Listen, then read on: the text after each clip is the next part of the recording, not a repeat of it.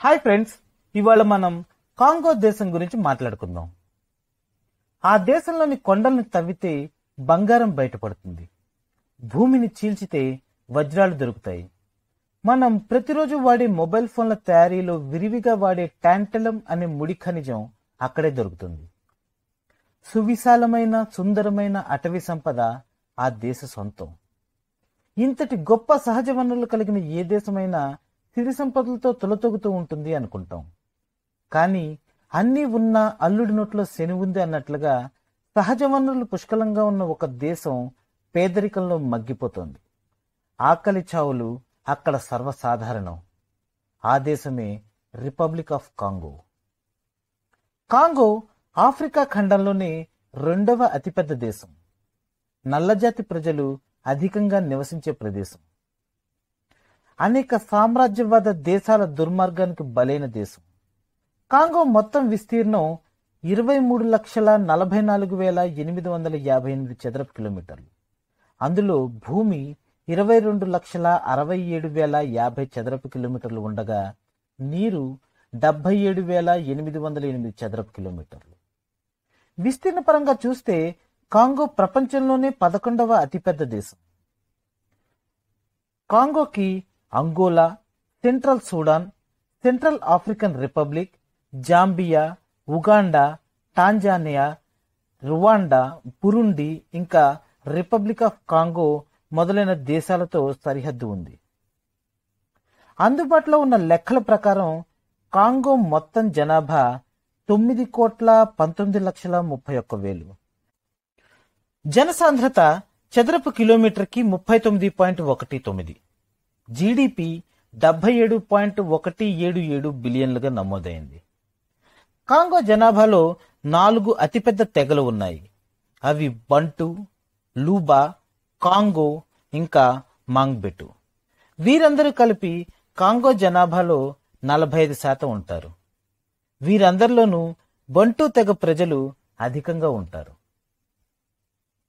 Congo దేశంలో ప్రవహించే Congo నది వల్ల ఆ దేశానికి కాంగో అనే పేరు వచ్చింది. కాంగో 1960లో అధికారికంగా ఒక దేశంగా రూపుదిద్దుకుంది. కాంగో దేశపు జాతీయ మృగం ఒకాపి, జాతీయ పక్షి కాంగో పీఫౌల్, జాతీయ క్రీడ ఫుట్బాల్, అధికారిక భాష ఫ్రెంచ్. అనేక సంవత్సరాల కాలం బెల్జియం వారి అధీనంలో ఉండడం వల్ల కాంగో దేశంలోని మెజారిటీ ప్రజలు ఫ్రెంచ్ భాషనే మాట్లాడతారు. ప్రపంచంలోనే ఫ్రెంచ్ని మాట్లాడే 2వ అతిపెద్ద దేశం కాంగో. కాంగో దేశానికి అధికారికంగా ఏ మతమూ లేదు, కానీ మెజారిటీ ప్రజలు క్రైస్తవాన్ని ఆచరిస్తారు. కాంగో కరెన్సీ పేరు ఫ్రాంక్.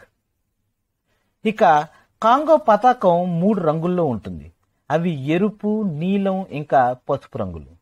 వీటిలో నీలం రంగు శాంతికి, ఎరుపు రంగు తిరుగుబాటుదారుల త్యాగానికి, పసుపు రంగు జాతి శ్రేయస్సుకి ప్రతిబింబాలు. ఇంకా పతాకంలో ఉన్న నక్షత్రం దేశ ఉజ్వల భవిష్యత్తుకు సూచిక. కాంగో దేశంలో ముఖ్య నది కాంగో నది.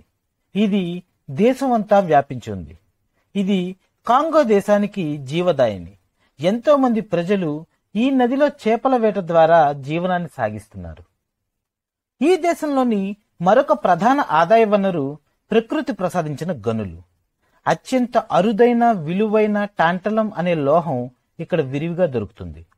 ఈ లోహం కోసం బడా కార్పొరేట్ కంపెనీలన్నీ ఇక్కడికి క్యూ కడుతూ ఉంటాయి.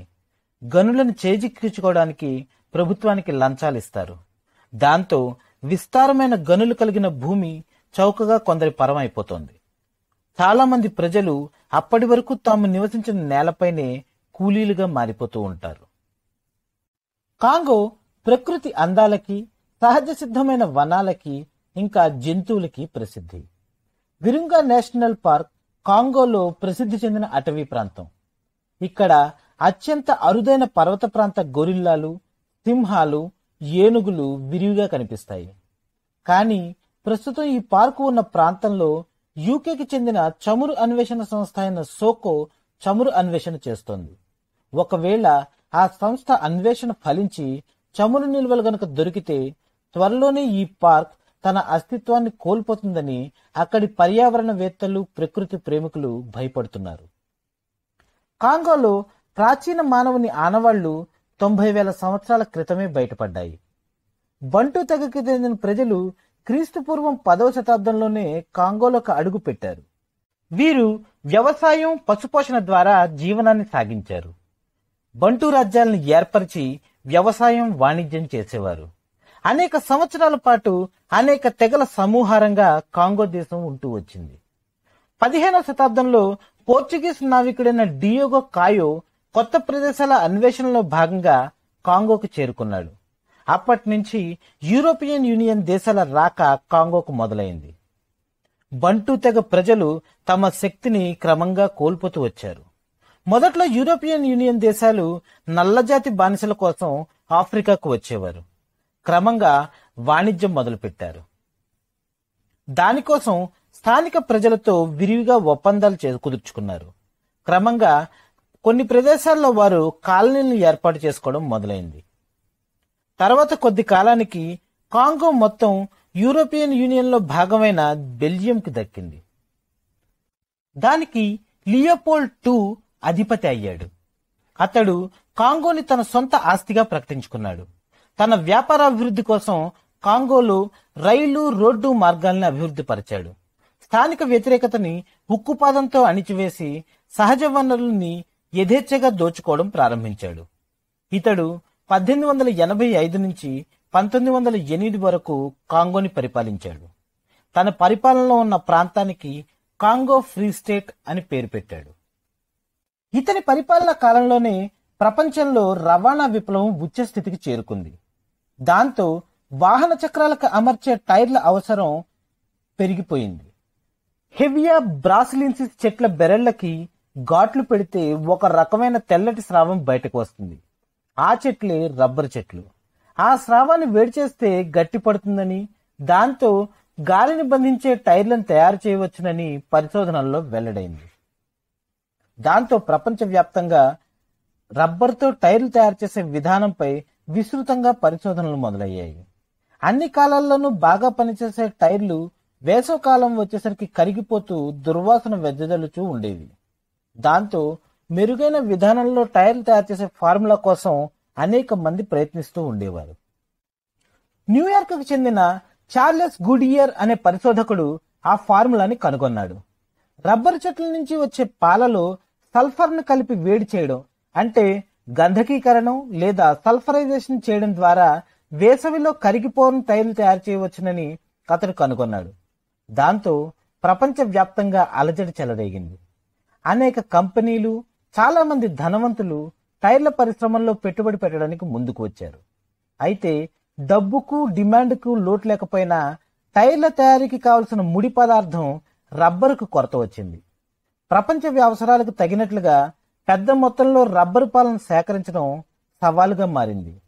దాంతో పెట్టుబడిదారులు ఆ దేశపు ఆధిపత్యం ఉన్న దేశాల్లోని అడవులను చదును రబ్బరు తోటలను పెంచడం ప్రారంభించారు. కానీ అవి పెరిగి వాటి నుండి పాలను పొందగలిగే స్థితి రావడానికి సమయం పడుతుంది. కానీ తక్షణ డిమాండ్ను తీర్చే దారుల కోసం వెతకసాగారు పెట్టుబడి వర్గాలు. అప్పట్లో కాంగోలోని స్థానికులు అక్కడి ఉష్ణమండల అరణ్యాల్లోని రబ్బరు చెట్లకి కత్తితో ఘాట్లు పెట్టి పాలను సేకరించేవారు. కానీ ప్రపంచవ్యాప్తంగా ఉన్న డిమాండ్కు ఈ పాలు ఎంతమాత్రమూ సరిపోయేవి కావు. దాంతో మరింత పాలను సేకరించాలని స్థానికులను ఒత్తిడి చేసేవాడు లియోపోల్డ్ II.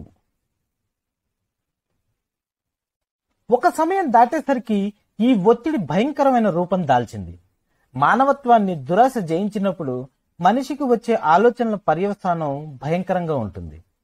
లియోపోల్డ్ II ఆలోచనలు కూడా పూర్తి దుర్మార్గపు రూపం సంతరించుకున్నాయి. కాంగో ప్రజలకి రోజువారీ టార్గెట్లు పెట్టి పాలను సేకరించమనేవాడు. తేలేని ప్రజలను శిక్షించేవాడు. ఆ శిక్ష ఆ వ్యక్తికి కాక అతడి కుటుంబ సభ్యులకు విధించేవాడు. ఈ ఫోటోలో దీనంగా కనిపిస్తున్న వ్యక్తిని గమనించండి. అతడు దీనంగా 2 వస్తువులను చూస్తున్నాడు కదా. నిజానికి అవి వస్తువులు కావు, అతని 5 సంవత్సరాల కూతురి చేతులు. అతడు తనకి చెప్పిన టార్గెట్ ప్రకారం పాలను సేకరించి తీసుకురాలేకపోవడంతో లియోపోల్డ్ II సైనికులు ఇతని కూతుర్ని చంపి ఆమె చేతులని అతనికి హెచ్చరికగా పంపారు. ఆ ఫోటోనే అది. ఇంతటి ఆటవిక పాలన అందించడంతో ప్రపంచవ్యాప్తంగా ఈ ఫోటో వైరల్ అయ్యి మానవ హక్కుల ఉద్యమాలు ఊపందుకున్నాయి. దాంతో అంతర్జాతీయంగా ఒత్తిడి పెరిగి 1908లో కాంగో లియోపోల్డ్ II నుంచి బెల్జియం అధీనంలోకి వెళ్లిపోయింది. 1960 వరకు బెల్జియన్ కాంగో అనే పేరుతో కాంగో బెల్జియన్ అధీనంలో ఉండేది. 1960 జూన్ 30న స్వాతంత్రం పొంది కాంగో రిపబ్లిక్ గా అవతరించింది. లుమెంబా మొట్టమొదటి ప్రధాని అయ్యాడు. కానీ కొద్ది రోజుల్లోనే అంతర్గత తిరుగుబాటుతో పదవీచ్యుతుడయ్యాడు. 1961లో బెల్జియం నేతృత్వంలోని కటాంగిస్ దళాల సాయంతో లుమెంబాని ఉరితీశారు. 1965 సంవత్సరంలో కాంగో మరొకసారి తిరుగుబాటుకు గురైంది. ఆర్మీ చీఫ్ డిసిరే మొబుంటు తిరుగుబాటు ద్వారా అధికారాన్ని చేజిక్కించుకున్నాడు. ప్రజాభిప్రాయ సేకరణ ద్వారా దేశ పేరుని డెమోక్రటిక్ రిపబ్లిక్ ఆఫ్ కాంగోగా మార్చారు. పతాకం కూడా మారింది. మళ్ళీ 1971లో మొబుంటు దేశం పేరుని జైరేగా మార్పు చేశాడు. ఈసారి కూడా పతాకం మారింది. 1966 వరకు మొబుంటు పాలన నిరాటంకంగా నిరంకుశంగా సాగింది. పాలనలో నియంతృత్వం పెరిగిపోవడంతో ప్రజా వ్యతిరేకత పెరిగిపోయింది. అది తీవ్ర రూపం దాల్చడంతో అధ్యక్షుడు మొబుంటు 1997లో మొరాకో పారిపోయాడు. ఉద్యమ నేత అయిన కాబిలా అధ్యక్షుడయ్యాడు. ఇతడు మళ్లీ దేశం పేరుని డెమోక్రటిక్ రిపబ్లిక్ ఆఫ్ కాంగోగా మార్చాడు. 2001లో ఇతడు తన అంగరక్షకుల చేతిలోనే హత్యకు గురయ్యాడు. ఇతని తరువాత ఇతని తనయుడు జోసెఫ్ కాంగో అధ్యక్షుడయ్యాడు. 2001 నుంచి ఇప్పటి వరకు ఇతడే కాంగో అధ్యక్షుడిగా ఉన్నాడు. అధ్యక్షుడు మారినా లేక తిరుగుబాటు జరిగిన ప్రతిసారి దేశం పేరు ఇంకా జెండా కూడా మారిపోవడం ఆశ్చర్యం కలిగించే పరిణామం. ఇది ఆ దేశంలోని రాజకీయ అస్థిరత్వాన్ని, ఒక దేశంలో ఉన్న వివిధ జాతుల మధ్యన ఉన్న సరిదిద్దలేని విభేదాలని సూచిస్తూ ఉంటుంది. ఎన్ని వనరులున్నా ఇటువంటి సమాజం అభివృద్ధికి నోచుకోకపోవడంలో ఆశ్చర్యం లేదేమో. ఇది ఫ్రెండ్స్ కాంగో గురించిన సమాచారం. Thanks for watching this video. ఈ వీడియో కనుక మీకు నచ్చినట్లయితే కిందనున్న లైక్ బటన్ నొక్కండి. ఇంకా ఈ వీడియోపై మీ అభిప్రాయాలు, సూచనలు కామెంట్స్ బాక్స్లో రాయండి. ఎప్పటికప్పుడు మా అప్డేట్స్ పొందడానికి సబ్స్క్రైబ్ బటన్ క్లిక్ చేయండి. This is your సైలో signing off.